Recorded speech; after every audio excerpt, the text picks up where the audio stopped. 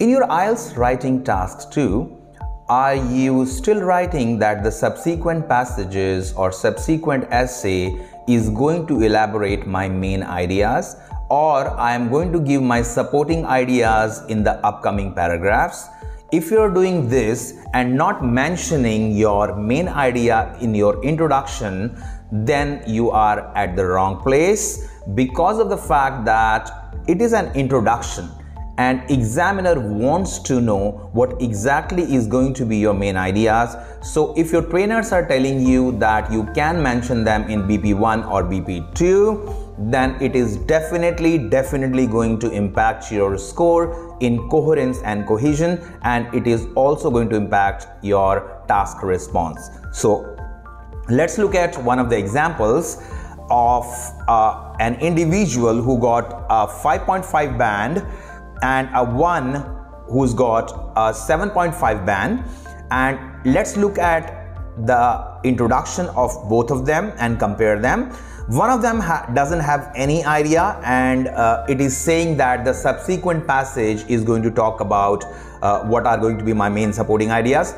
But then the other introduction clearly states your opinion, it clearly states your position and tells the reader that these are my main ideas and I'm going to talk about them. So let's look at this writing task 2. It says, recently it is common for people to not know about their neighbors. What are the reasons of this problem and how to solve this problem? So a band 5.5 or 6 writer who is not mentioning the main ideas in the introduction is saying, nowadays people know less about their neighbors. The basic reason of this issue are many, and there are certain solutions to tackle this negative development, and I will explain this in my subsequent passage or subsequent essay.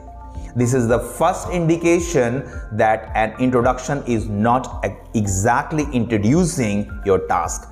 Let's look at a higher band score introduction with the same task. It says, nowadays people living in major cities are not familiar with their neighbors. The main reasons for this issue could be high population in the cities and changing houses more frequently. However, residents can still know their neighbors by meeting them, which I will explain in the subsequent essay. Here, it's a perfect introduction where the writer has given the hint of the main reasons and a solution within the introduction. If you are choosing an easy way of not mentioning this in the introduction, it is most certainly going to be super dangerous for your coherence and cohesion and task response. For this kind of information, please call the number below. And my name is Vikas. I represent Insignia Overseas, and we make IELTS simple for everyone. Thank you so much.